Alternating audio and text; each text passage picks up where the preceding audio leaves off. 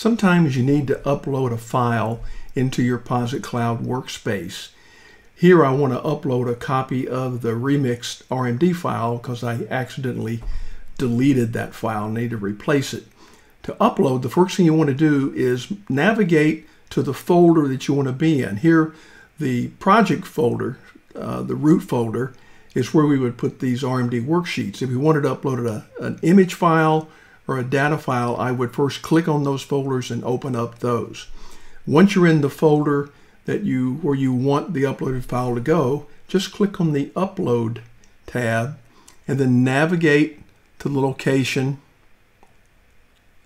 where the file was stored. And here it's in my downloads on my PC. That's the file right there, the remix. I just select that, click Open, and it gives you some message there, and click OK.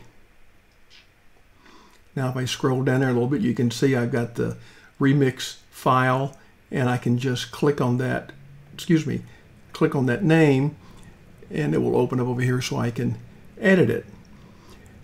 If you want to export a file, it's just the opposite process.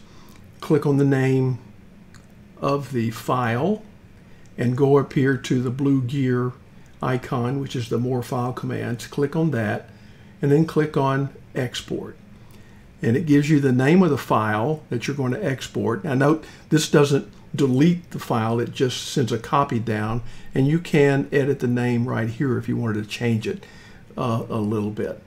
But I'm just going to leave it at that, and I'm going to click Download. And now that file has downloaded to wherever you sent it, and you can see the original file is still there. So I hope this is helpful, how to upload and download files into POSIT Cloud.